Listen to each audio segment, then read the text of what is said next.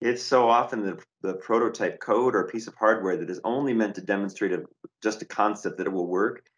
Because it works, and we're all under time constraints, it ends up being in the final in the final Yep. product, and you're kind of scratching your head going, well, if I had to do it over, I would do something largely different than that, but we're under a Right. time budget here, so that's now the working piece of hardware. That's the working code, Right. and Yeah, yeah, I've seen it happen. Yeah.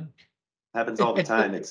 I'm trying to apply more discipline early in the prototyping phase of what I demonstrate. I know someone's going to follow, like, not because the idea is great, but like, as soon as you see it working, that's the thing. So I try It to, works. yeah, Just use that.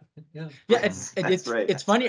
Everything's kind of forgivable in prototype because you know, the over the air future is coming up to, you know, everything's connected these days, so you can update it with one exception, one and two exception: security and safety.